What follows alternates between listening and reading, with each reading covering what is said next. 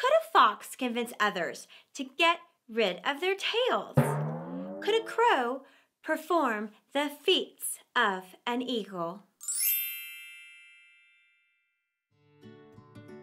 Well, hi there, reader adventurer, and welcome to Storytime for Kids.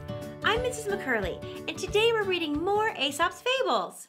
Our stories will include The Fox Without a Tail, The Mischievous Dog, The Eagle and the Crow, and Caesar and his Slave. Let's get started.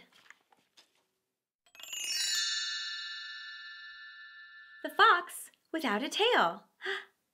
A fox was once caught in a trap by his tail, and in order to get away, was forced to leave it behind. Knowing that without a tail, he would be a laughingstock for all his other fellows, he resolved to try to induce them to part with theirs.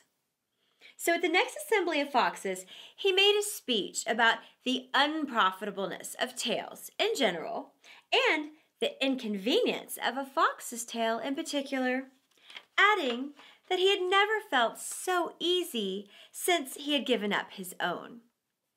When he had sat down, a sly old fellow rose and, waving his long brush of a tail with a graceful air, said, with a sneer, that if, like the last speaker, he had lost his tail, nothing further would have been needed to convince him.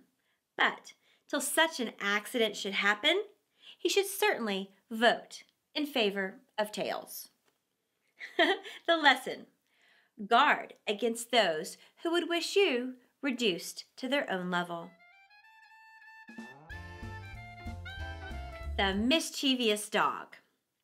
A rascally dog used to run quietly to the heels of every passerby and bite them without warning.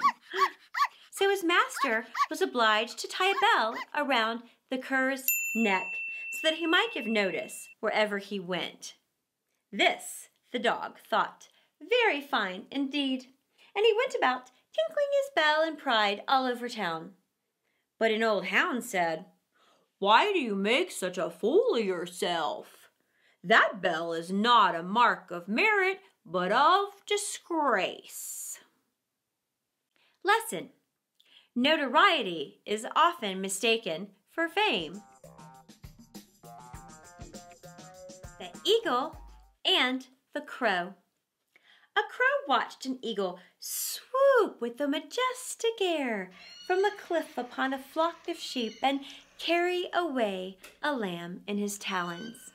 The whole thing looked so graceful and so easy that the crow at once proceeded to imitate it, and pouncing on the back of the largest and fiercest ram he could see, he tried to make off with it.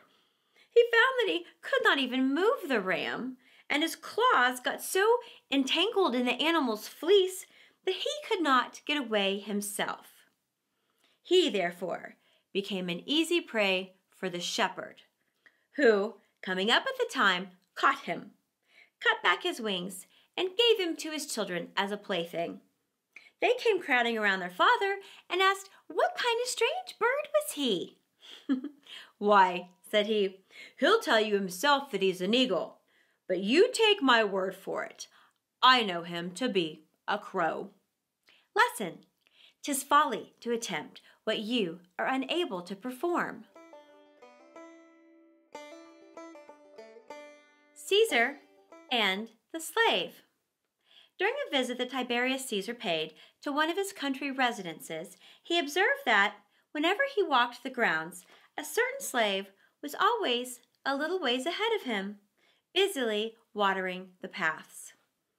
Turned which way he would go where he might, there was always this fellow still fussing about him with the watering pot. He felt sure that he was making himself thus needlessly officious in the hope of thereby gaining his liberty. In making a slave free, a part of the ceremony consisted of giving him a gentle stroke across the side of his face.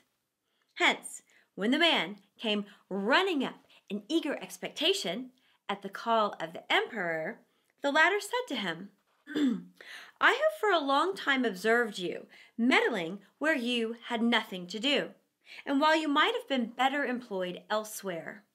You are mistaken if you think I can afford a box on the ear at so low a price as you bid for it.